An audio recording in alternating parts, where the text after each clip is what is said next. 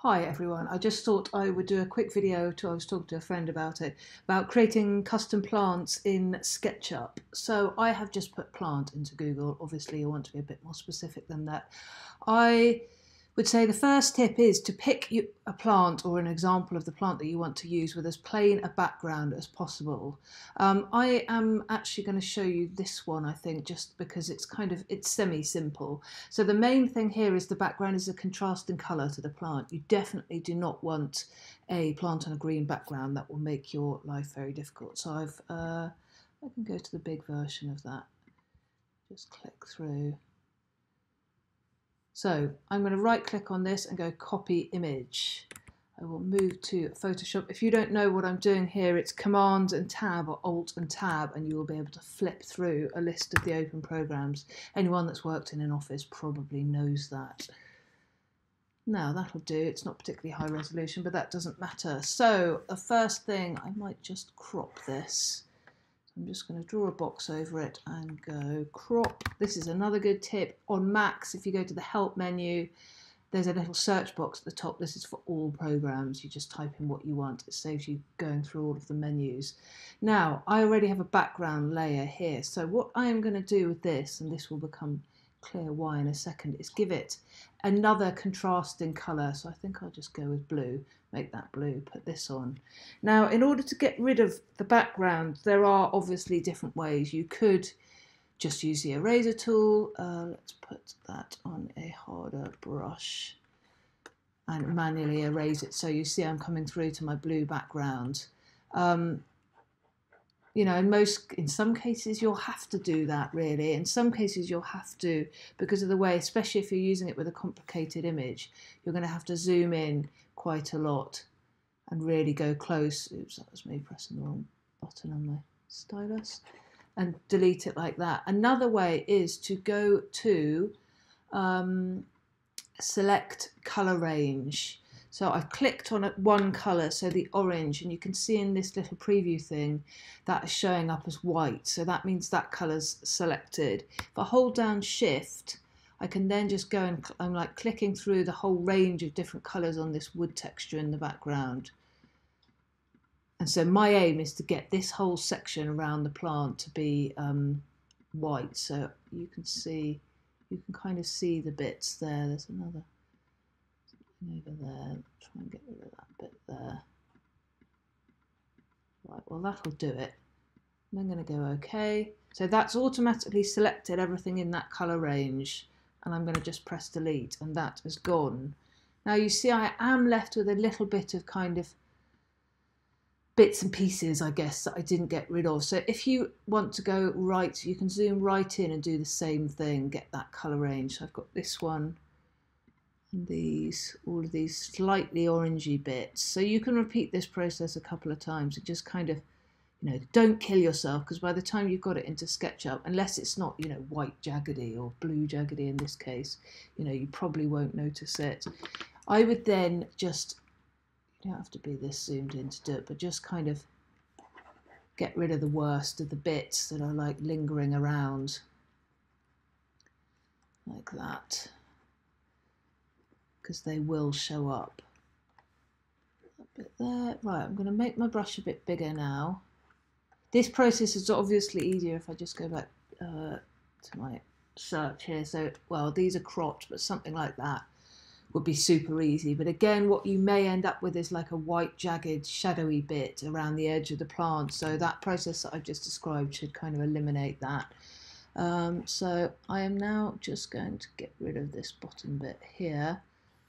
Again, I'm going to zoom in, make my brush a bit smaller. In fact, I'll just make it a teeny brush, maybe 2 pixels, and just zoom right in there. Let's get rid of these bits. So I'm using a graphics tablet. This process, or any drawing process in Photoshop, is much easier to use a graphics tablet. The one I have got is no, it's not Wacom. Wacom are the good ones. Mine's a cheap one, H610. So it's that, it's 70 quid. They have other models as well, and you get the pen and so on. This is actually a newer model than mine were. So yeah, that is one option if you are doing a lot of drawing marginally bigger, get rid of those bits. I mean, again, it's not the end of the world. Clean up the bottom bit. So you can see, you can be quite loose, especially if you're putting kind of watercolory filters on.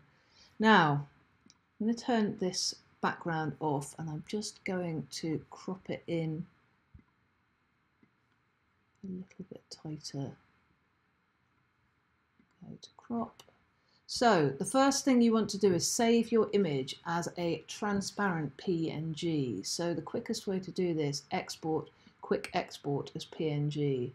That should, yes please, I'm going to just put that in my downloads folder for now, call it plant. So if I now go to my downloads folder, excuse the mess on my computer, you can see with this grey background here, that's a transparent PNG. So you then want to go into Photoshop, go File, Import, and select a PNG file is there.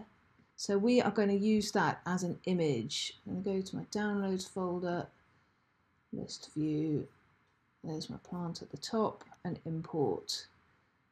So I'll just bring it in like that for now.